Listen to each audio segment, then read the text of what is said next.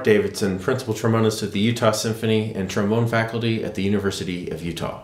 Hello, I'm Steve Bentley, Professor of Piano Collaboration and Music Education, as well as the member of the Boston Crusader Brass Staff, sponsored by Inspire Arts and Music. Ferdinand David's Concertino, which you just heard, is by far one of the most commonly requested solos in the trombone repertoire.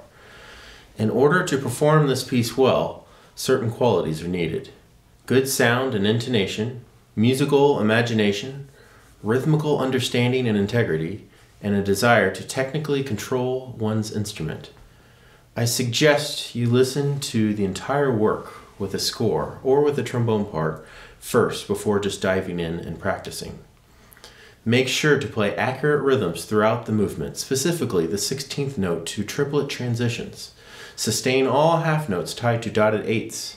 In David's Concertino, as well as works by composers such as Gustav Mahler, almost every note has an instruction, whether it be a slur, staccato marking, tie, dynamic, accent, phrase marking, crescendo or decrescendo, and in some cases even a slide position. Be sure to observe and follow through by honoring all of these markings. They will help you interpret and carry out the composer's intentions more thoroughly. And, as always, sing.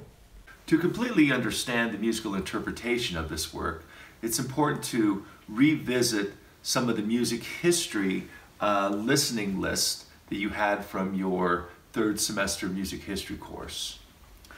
Composed in 1836, this composition was originally written for trombone and orchestra. Now, some musicologists feel that this was actually one of David's unfinished violin concertinos, and he just reworked it for trombone and orchestra. Now, David was not a trombonist, but a very fine violinist, and he was actually held in high regard as an expert in the classical style of violin playing. He was the concertmaster in the Gewandhaus Orchestra, where Mendelssohn was the conductor. David and Mendelssohn had a lifelong connection. David was born in Mendelssohn's home a year after Mendelssohn was born. He was the concertmaster in Mendelssohn's orchestra. He would help with technical rehearsals with Mendelssohn's violin concerto in E minor, and he was also a very good friend of Clara Schumann and actually premiered her first violin concerto. So having known that, it's important to obviously understand that his sound and Mendelssohn's sound is going to be very similar. So it's important to listen to Mendelssohn as well as David. Now, we find that Mendelssohn's style has lyricism, vitality, tight musical structures, which is very similar to the David work. Also, it seems to me when I was listening to both of these composers, there's kind of an ease and an elegance to their playing, and I encourage you to find that in your performance of this work.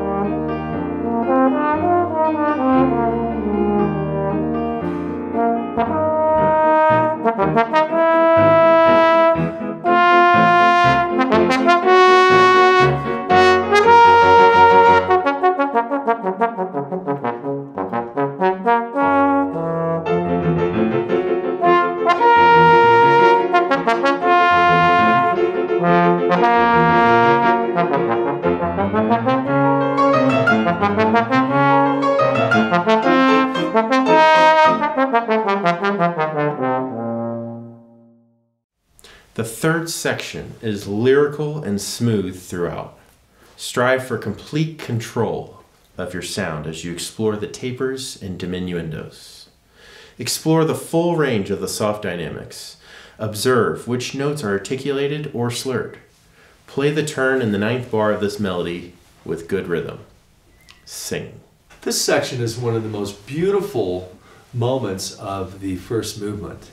And once you have done some real good score study and understand your part perfectly, get away from the music and listen to what's happening between you and the soloist, making sure that you have an opportunity to make some beautiful music, little moments of nuance where you're maybe crescendoing 2 beats or decrescendoing just on 1 beat to give it that wonderful musical feeling.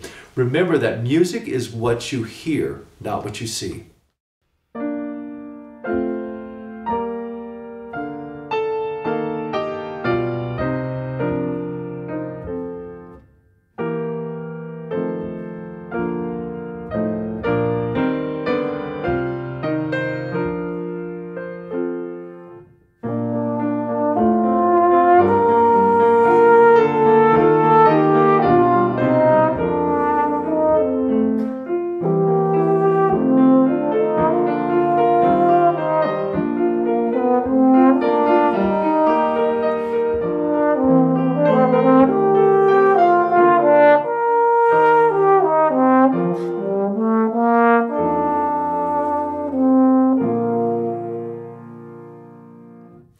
We hope you enjoy this journey through the exposition of David's Concertino, and we hope it provides a framework to build upon as you explore and study the rest of this important work.